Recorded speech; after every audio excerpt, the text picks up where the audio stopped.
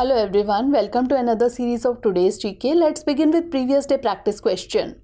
Question was, recently the term AR3085 was in news. It is plant species, asteroid, exoplanet or sunspot. The correct answer is option D, sunspot.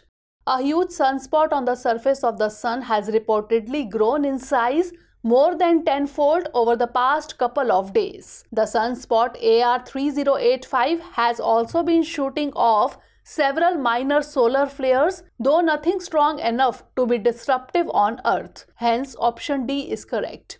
Sunspots are regions of the sun where magnetic fields are so intense that some heat is prevented from reaching the sun's surface. As such, sunspots may appear as dark patches. Due to the intense magnetic fields, sunspots are known sources of solar activity. When these magnetic field lines suddenly shift, a vast amount of energy is released in the form of a flash of radiation known as a solar flare, or a cloud of plasma and magnetic field known as coronal mass ejection or CME. Now let's begin today's session. First question is, Swachh Sagar Surakshit Sagar or Clean Coast Safe Sea campaign is spearheaded by which of the following ministries? Ministry of Earth Sciences, Ministry of Petroleum and Natural Gas, Ministry of Jal Shakti or Ministry of Home Affairs. The correct answer is option A, Ministry of Earth Sciences. Recently, the Union Minister of Environment, Forest and Climate Change participated in Swachh Sagar Surakshit Sagar campaign at Puducherry. Swachh Sagar Surakshit Sagar or Clean Coast Safe Sea campaign is a 75-day citizen-led initiative aimed at improving coastal and ocean health via community action. The campaign began on July 5, 2022 and will culminate on 17th September 2022, that is International Coastal Cleanup Day. The campaign is spearheaded by the Ministry of Earth Sciences. It is also partnered with the Ministry of Environment, Forest and Climate Change, the Indian Coast Guard, the National Disaster Management Authority and so on. Hence, option A is correct. Next question is, the Aashwasan Campaign is related to malaria, typhoid, leprosy or tuberculosis. The correct answer is option D, tuberculosis. Recently, the Ministry of Tribal Affairs and the Ministry of Health and Family Welfare organized a national conclave in New Delhi to disseminate the learnings of the 100-day Aashwasan Campaign. The Aashwasan Campaign started on 7th January 2022 for active case finding for TB in 174 tribal districts of India under the ambit of the Tribal TB Initiative.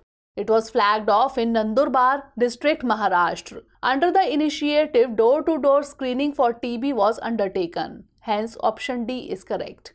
Next question is, India celebrates National Sports Day on 28th August, 29th August, 30th August or 31st August. The correct answer is option B, 29th August.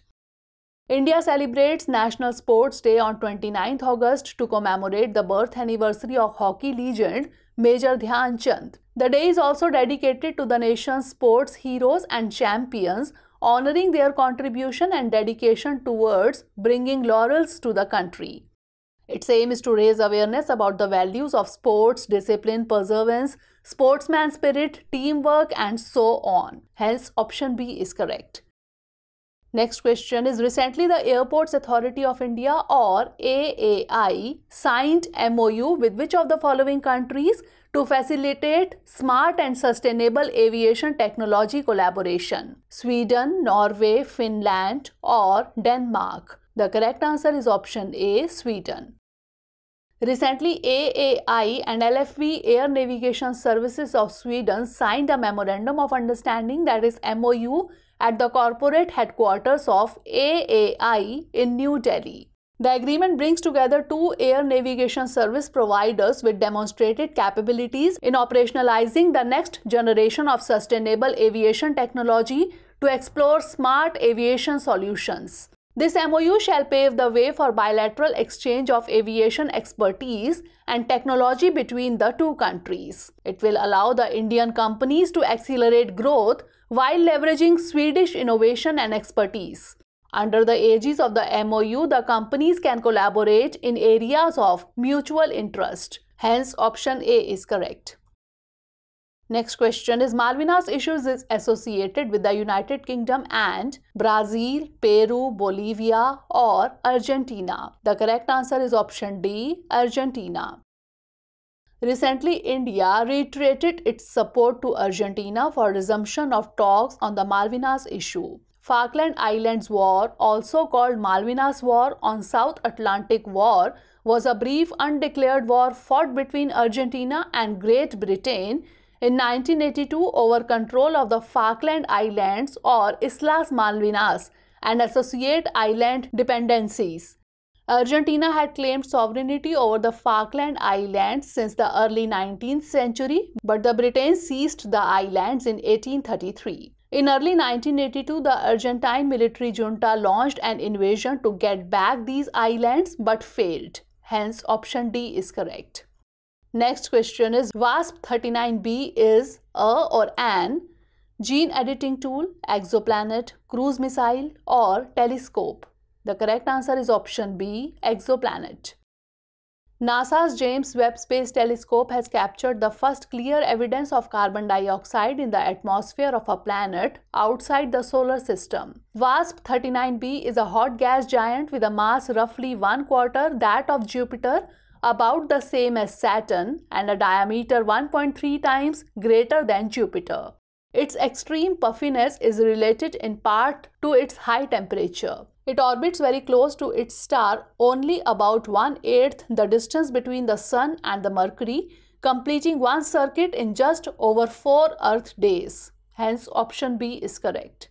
Next question is Jezero Crater is associated with Moon, Venus, Earth or Mars. The correct answer is option D, Mars.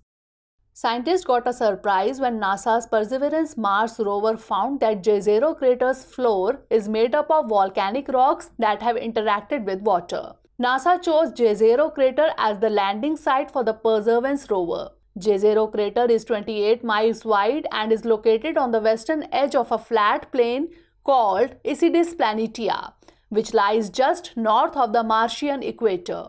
Hence, option D is correct. Next question is Tiber River flows in Egypt, Albania, Jordan or Italy. The correct answer is option D, Italy.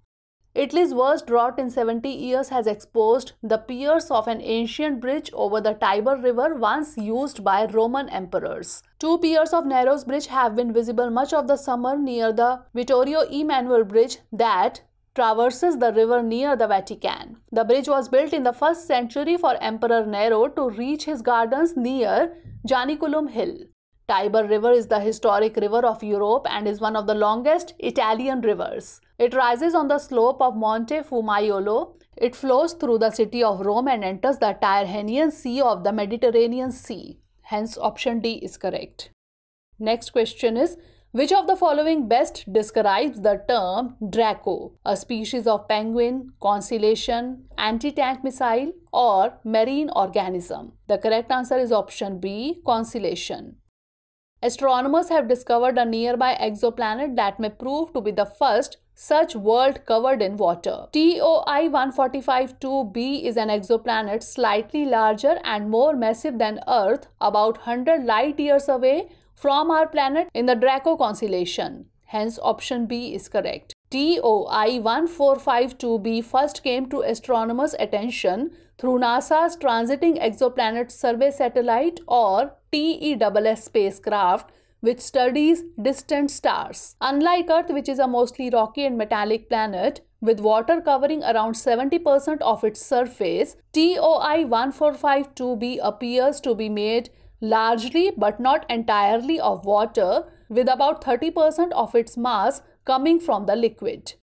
Last question is, recently which of the following countries recorded world's lowest fertility rate? Poland, Japan, Georgia or South Korea? The correct answer is option D, South Korea.